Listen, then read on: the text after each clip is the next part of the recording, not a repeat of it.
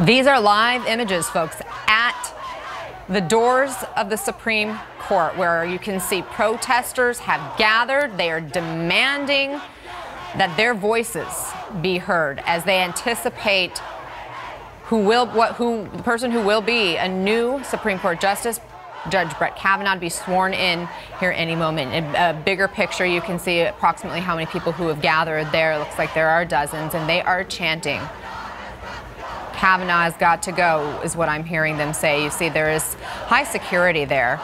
As we look at these pictures, I want to bring in with me here Ariane DeVogue and Julie Pace. Ariane, when you look at these pictures, having covered the Supreme Court for so long, have you ever seen anything like this? Well, I'll tell you this, you're usually not allowed on those stairs. You're not allowed up there. We did see the night he was nominated, there was a peaceful protest where people were allowed to stand and sit on those stairs, but we haven't seen anything like this. And why it's particularly interesting is we believe that he's going to be sworn in behind closed doors with Chief Justice John Roberts giving him one oath, Justice Kennedy delivering the other vote, which of course is so poignant because not only is he taking Justice Kennedy's seat, but it's his former boss. He clerked for him there. But this is very unusual. We don't see this kind of protests the High Court. We do know that dozens of protesters have been arrested at the Capitol today. Are you surprised that the security is just letting this take place now?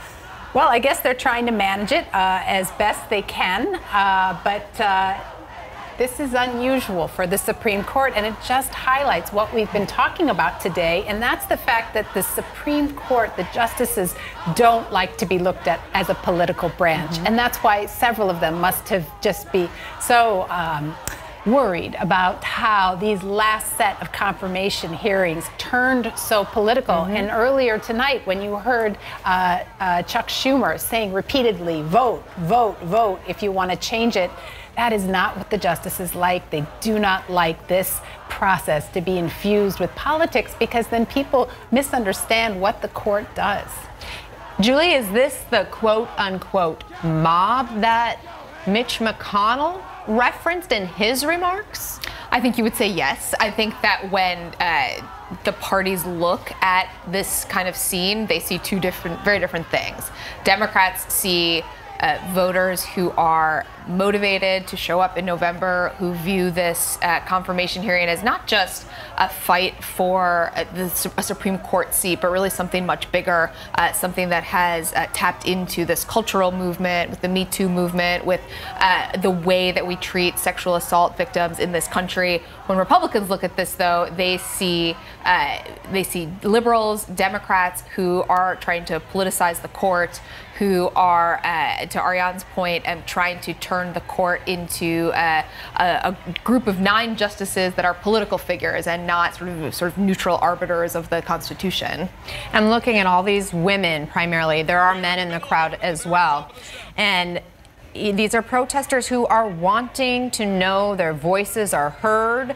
Women want to feel supported, and yet you have the president mocking Christine Blasey Ford earlier this week, then calling other survivors, including the woman who was sitting next to me, Anna Maria, paid protesters, framing men as potential victims of false accusations. Who wins the messaging war? Look, I don't think anybody wins in this situation. This has been a pretty ugly 2 weeks, I think, for our politics. I think that the president's comments at that rally where he was mocking Christine Blasey Ford are going to resonate and kind of lift up above a lot of the noise that we've seen from Democratic operatives that I've heard as they've been talking to in focus groups. That is something that has really broken through. Again, it's not just because of politics. It really has tapped into just a broader kind of cultural moment that we're living in where I think there is a new reckoning with what a lot of women have gone through for years, things that women have never spoken about publicly and are only now coming forward. So I do think that set of remarks from the president where he just took on Blasey Ford directly and really was trying to just cut holes in her argument is going to resonate. I want to go live to Miguel Marquez, who's right in the middle of these protesters right now. Miguel, this was quite the scene. It had changed from just moments ago when we were talking to you. Explain to us what's happening. So what started as a trickle of civil disobedience there on the steps of the Supreme Court has become this, just outright anger and upset that Brett Kavanaugh is being not only confirmed today, but is being sworn in right now. Those are the very doors of the Supreme Court. There are hundreds of protesters who have now come up onto the stairs. They are pushing toward the doors. You can see that there is the security officers for the Supreme Court who are in front of the doors trying to keep that crowd back. What they want is for anyone inside this building to hear that they are out there. I want to show you the steps just down from us as well. The steps that they have tried to keep clear all day long as these protests have unfolded, and for the most part the protesters have stayed off the steps. Now most have come up here onto the steps of the Supreme Court and literally making as much noise as they can, essentially just to make sure that Brett Kavanaugh can hear them as he is being sworn in. What they are chanting is "We believe survivors" for the most part, but I'll let you listen to a little bit right now.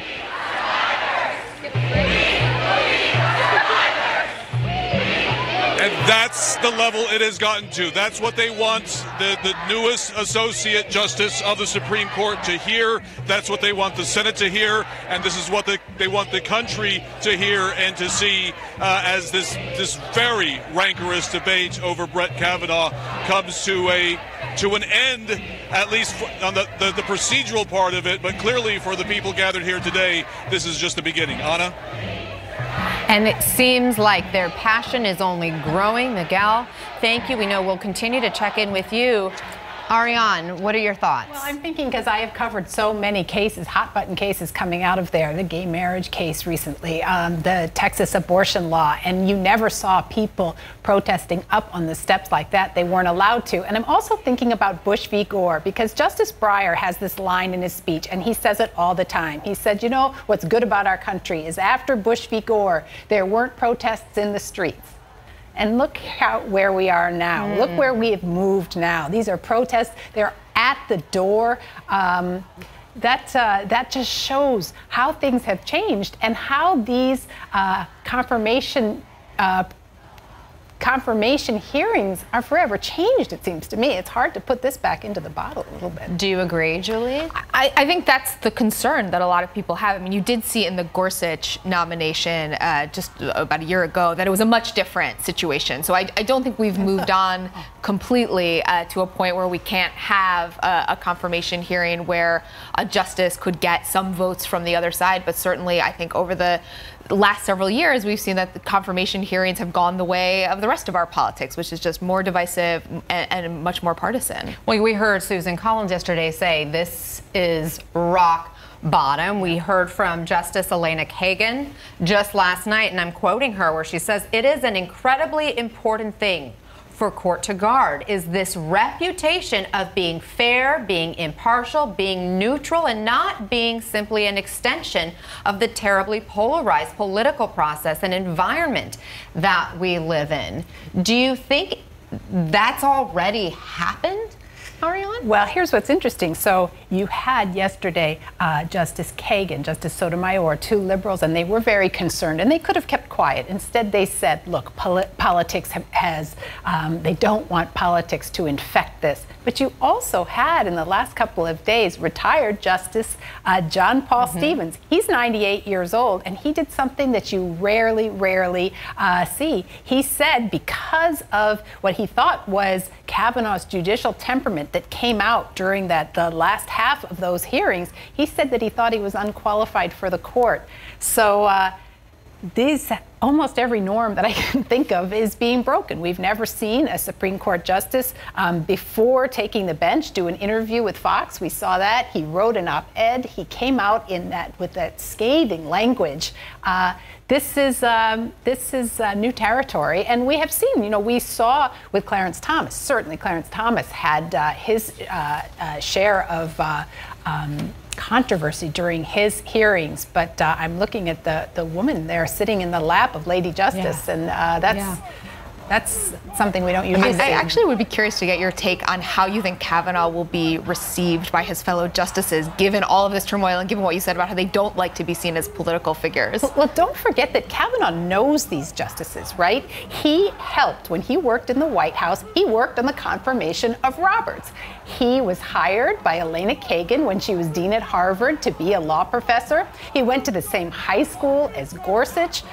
So he knows these people. And he's one other thing, which is sort of inside baseball, but he's what's called a feeder. Lots of his clerks go on to clerk at the Supreme Court. So he is one of those rare people who knows a lot about this court. He knows about the confirmation process, and he personally knows a lot of these justices.